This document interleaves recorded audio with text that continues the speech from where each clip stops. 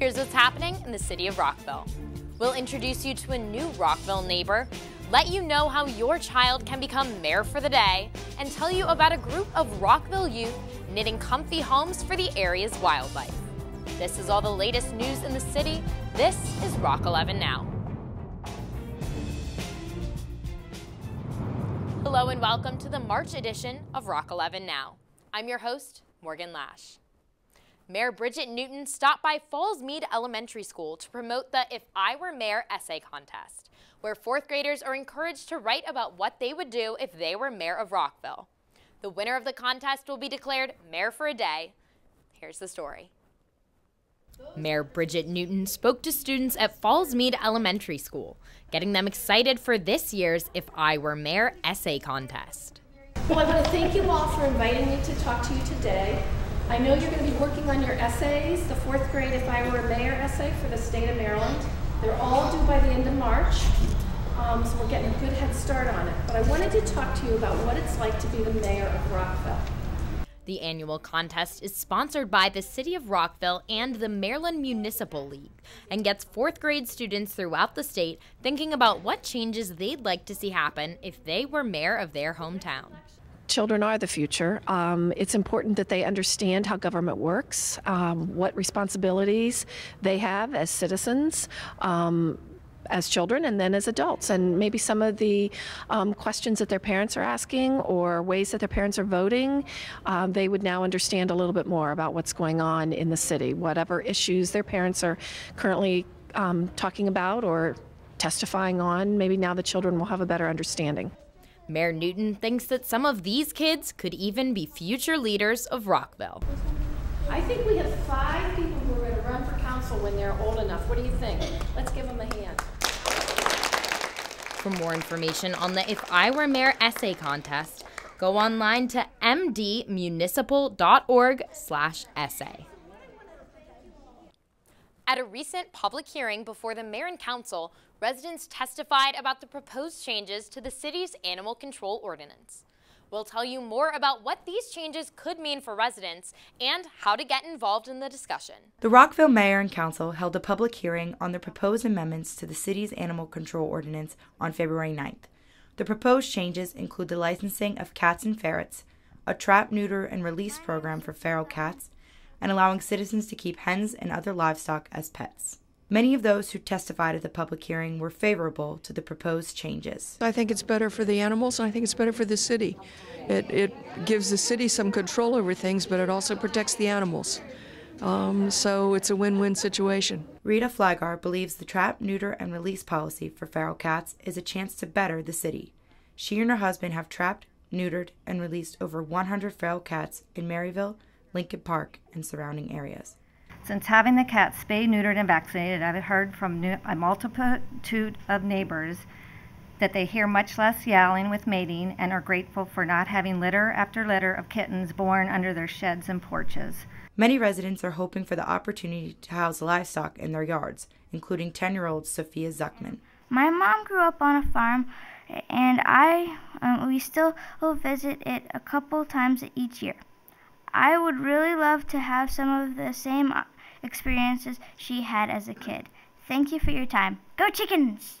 Although many testified in favor of the changes, Brigitta Mulliken is nervous about how the addition of new animals, such as chickens and goats, will affect the reputation of Rockville. I really think that if people start having chicken, we will get a terrible reputation. I think it's a very sophisticated city. I've been here for 49 years. I'd like it to stay that way.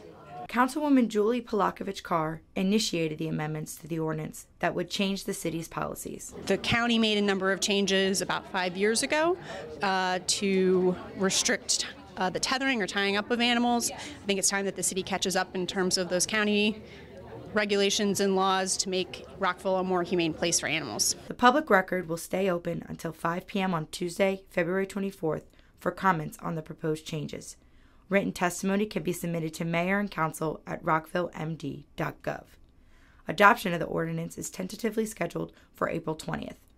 For more information, call the city clerk's office at 240-314-8280. For Rock 11 Now, I'm Christine Rice. Rockville is establishing a program to encourage minority, female, and disabled-owned businesses to do business with the city. We spoke with Council Member Beryl Feinberg to learn a little more about the program. A minority female disabled program is a purchasing type of program to ensure that everyone has equal access to the opportunities to procure goods and services in the city or any other jurisdiction.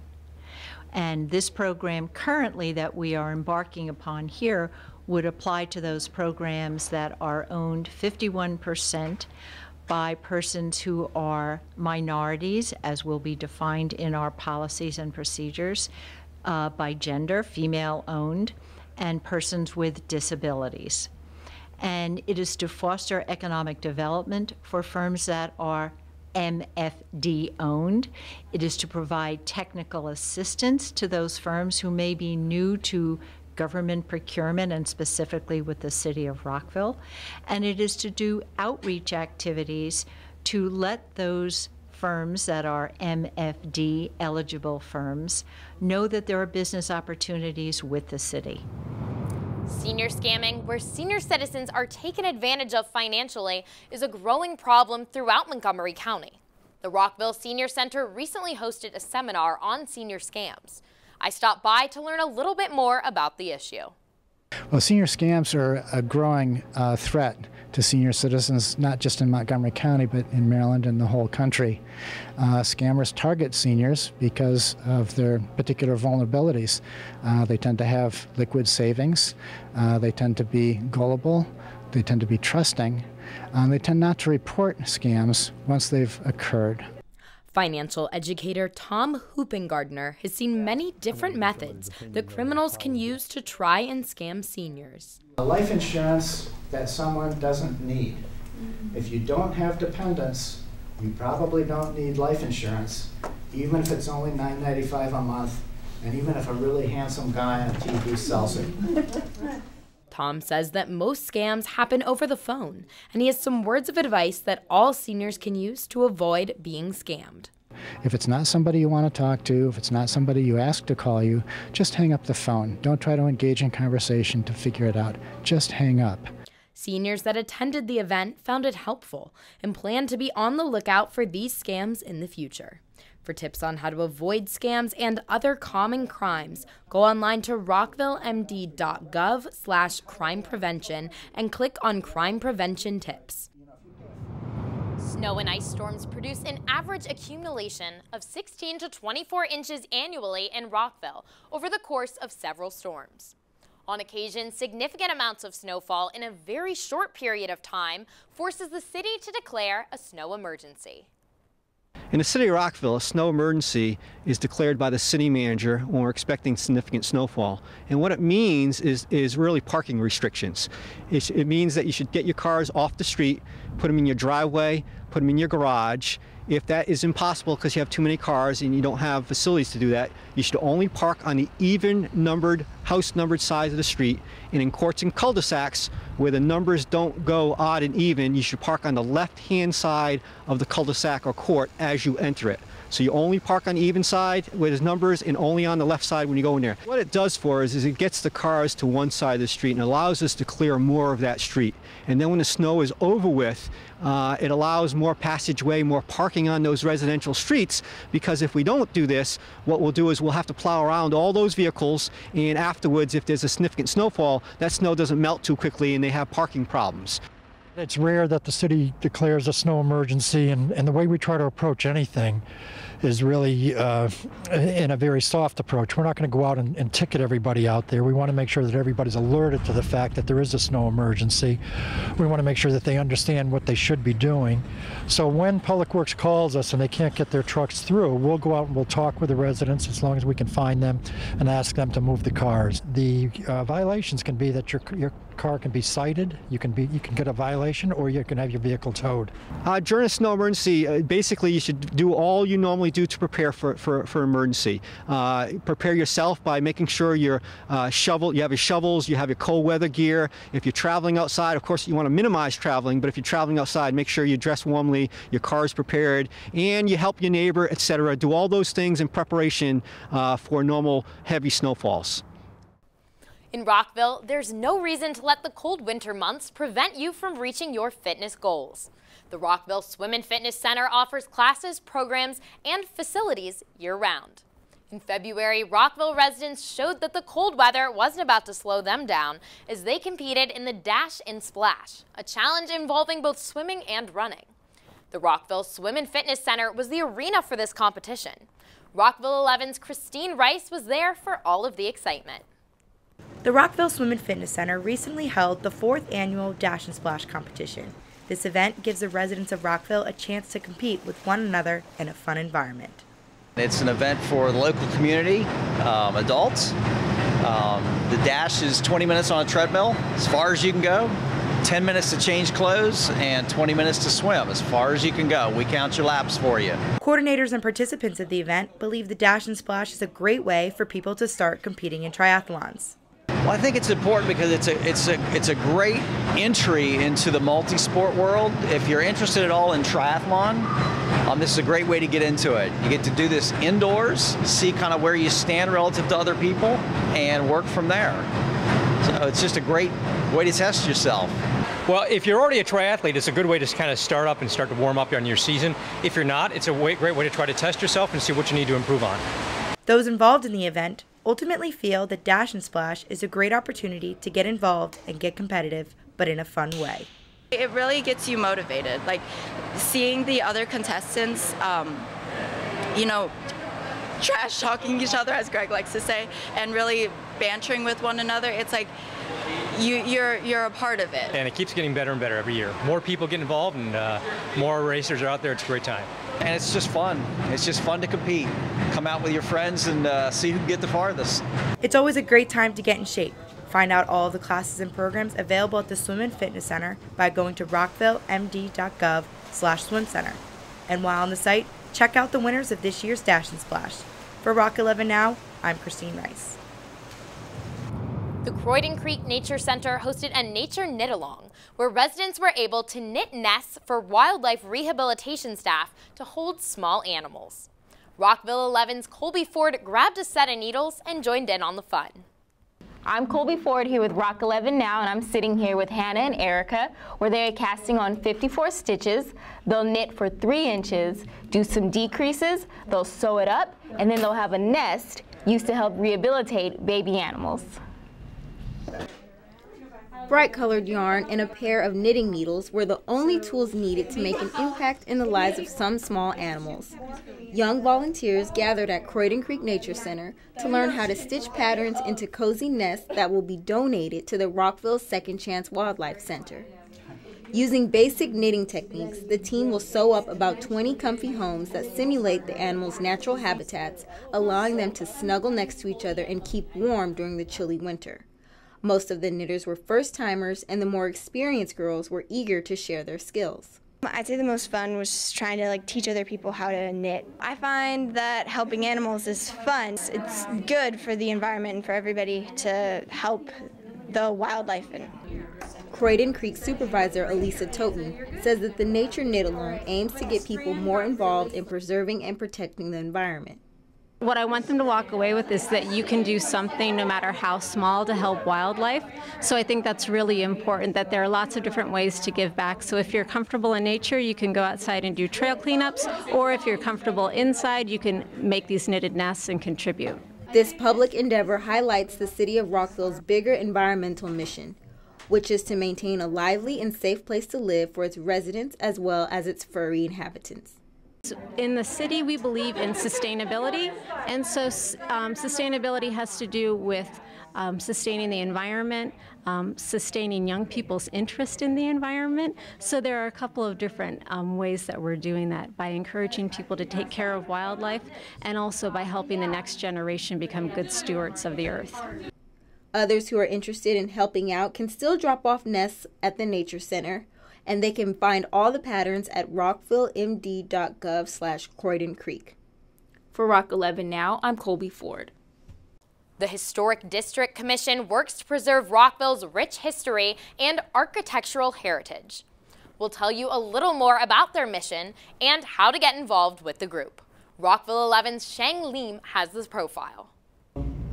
Previously, created by the mayor and council in 1966, the Historic District Commission is committed to preserving architectural properties within the city of Rockville. We really keep an eye out for maintaining the historic and cultural fabric of our community. As a historic preservation planner for the city, Sheila Bashiri and the HDC members also work on reviewing whether residents and developers can alter their buildings. Right now, the Historic District Commission is looking at a lot of properties for evaluation of significance to determine whether or not they are significant enough to be saved or whether we should allow people to demolish them. There's a big building boom going on here. Besides improving property values within historic districts, the commission also helps homeowners to maintain their properties. Montgomery County offers a tax credit for owners of historically designated homes, and it's 25% of exterior maintenance. That's a nice way of sort of allowing citizens a little tax incentive to keep their homes preserved. One of the challenges that HDC is facing now is how they can save old buildings that are built in the post-1940s, 50s, and 60s. A lot of them are being torn down because there's not much of an appreciation for the style in that period. So we're faced with trying to preserve an era that's not very much in favor right now. Homes from the recent past, post-1940s, World War II homes, they seem to not be as important to some people, and so we're starting to lose those resources.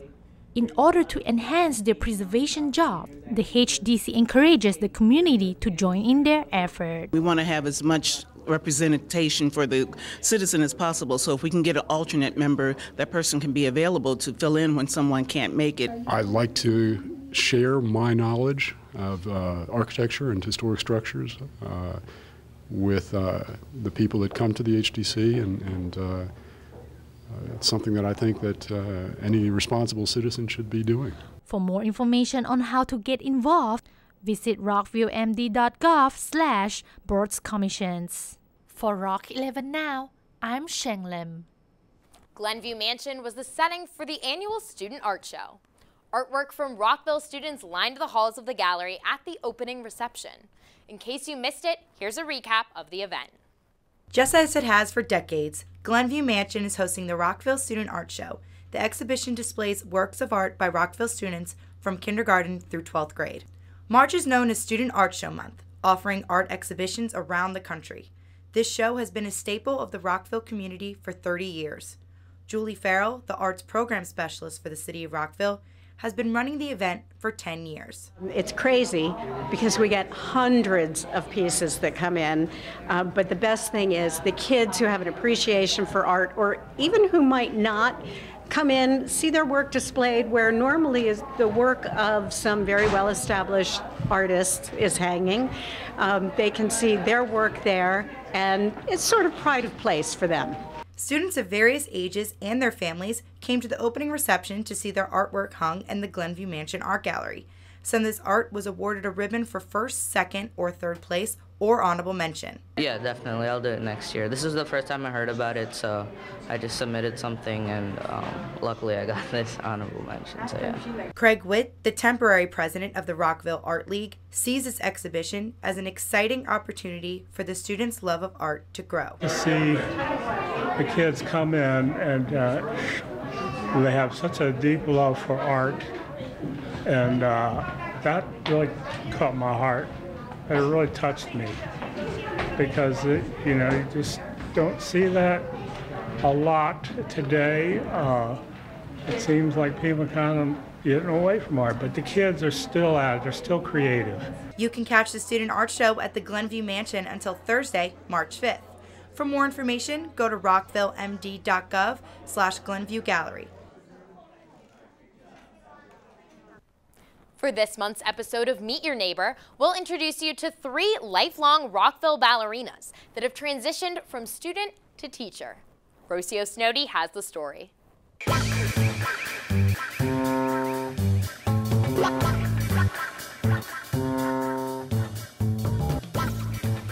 Lifelong residents Aaron Kwong, Eleanor Simpson, and Catherine Chung Pinichai are positive examples of the city of Rockville and its dedication to the fine arts. Growing up in Rockville's ballet program, all 3 dancers learned the invaluable lessons about discipline, all the while having fun and expressing themselves. So I started ballet when I was 3, and it's something my sister started before me, and she's 3 years older, so I had always seen her sort of do the little dances around our house, and I was like, well, that looks really cool and fun. And so I went to pre-ballet. I was like, wow, this space is so big.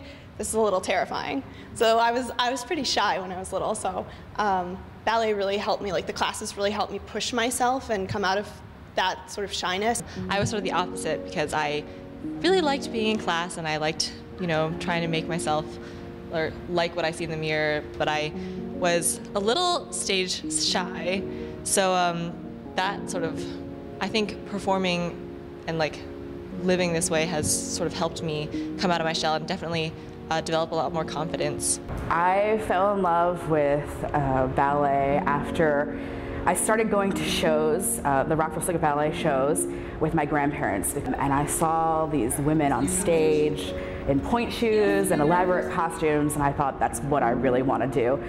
The skills you learn taking class, the discipline that you learn, it applies to everything. I mean, case in point, time management. Coming to ballet multiple times a week is a huge time commitment. The rehearsals for the shows are huge time commitments. And so in order to really commit to that, you have to appreciate the balance that it takes.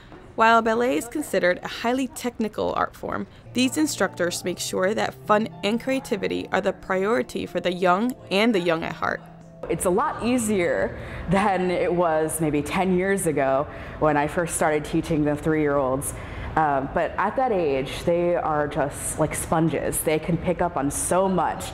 And though they don't understand all the technical terms of ballet, just getting them excited about dancing and movement across the stage, it's great. I don't want to lose that passion though, because I wanted to come in and be like, you're going to stand on your tape and you're going to do what I say right away. But at some point, you've got to appreciate that what they're showing you is that they are excited. They're excited to be there. They're excited to dance. And that's what we want to keep. We don't want to lose that. Because, if you build little dance robots, how long are they going to be like, okay, this is so fulfilling. I can do all of the steps. But, if you cultivate that passion and give the child time, they'll grow into it.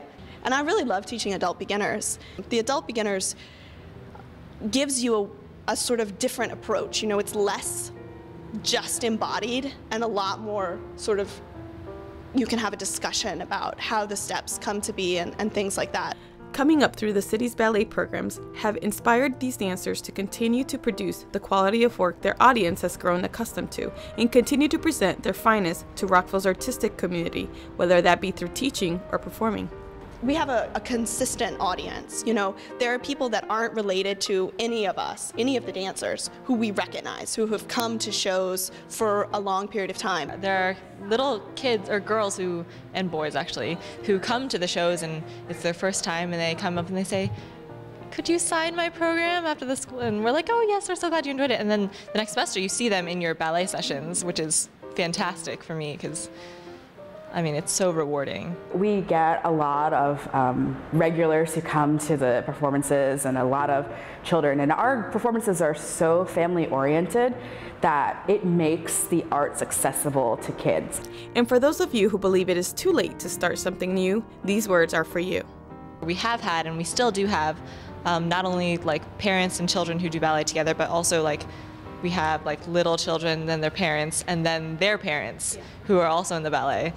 You hear people say things like, well, once you're 12, forget about starting ballet. You're never going to do anything with it. But that's absolutely not true because, all it takes is like you're saying, seeing the picture and then trying to create it with your own body. And you would be so impressed at at the people as they progress through adult beginners. We're very accepting. Anyone, you're never too young and you're never too old to learn the art of ballet. Anyone can dance if they want to. And I encourage everyone to continue dancing and finding that inner dancer, because everyone has one. For Rockville 11, I'm Rocio Snody. That wraps up our March edition of Rock 11 Now. I'm your host, Morgan Lash. Be sure to like us on Facebook, follow us on Twitter at Rockville11, and subscribe to our YouTube channel for exclusive web content. On behalf of the entire team here at Rockville 11, thanks for watching.